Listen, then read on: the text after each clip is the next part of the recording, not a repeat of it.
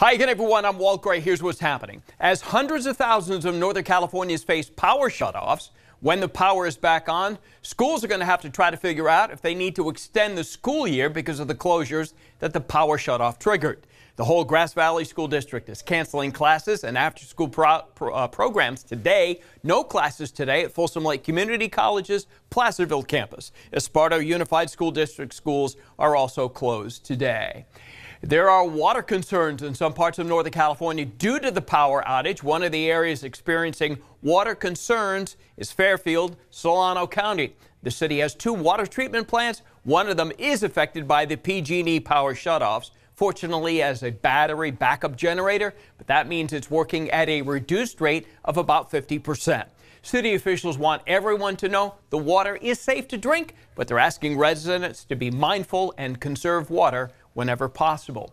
Traffic has also been a concern. No power means no working traffic lights in many areas. The city of Santa Rosa tweeting a photo saying they've responded to multiple traffic collisions, including 5 with injuries at intersections without power. They're asking everybody, please slow down. Treat all intersections without power as a 4-way stop. If you're not familiar with an area, proceed with caution to keep an eye out for traffic lights that are not working. For an update on the weather forecast, here is Rob Colmrock. The good and bad of humanity is revealed at a 4-way stop. Some people are all about it. Some people just do their own thing, so pay attention. This is what we have, folks. Weather-wise, we've got a red flag warning that's been extended.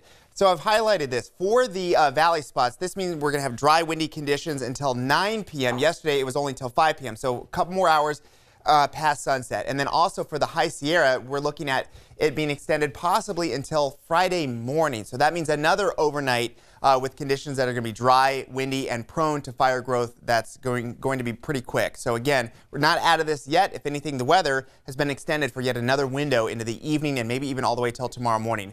We are, though, in general, moving away from the most serious kinds of red flag warnings, which is what we saw early this morning. Gusts up to 50, 60 miles an hour. Near Santa Rosa, we saw wind gusts of 74 miles an hour. So it was certainly ripping through the overnight hours. But as we move into the afternoon, still windy, still dry, still a fire concern. But when you start to see those colors fade, it tells you that we're moving in the right direction. It's going to be setting up for a much better weekend ahead.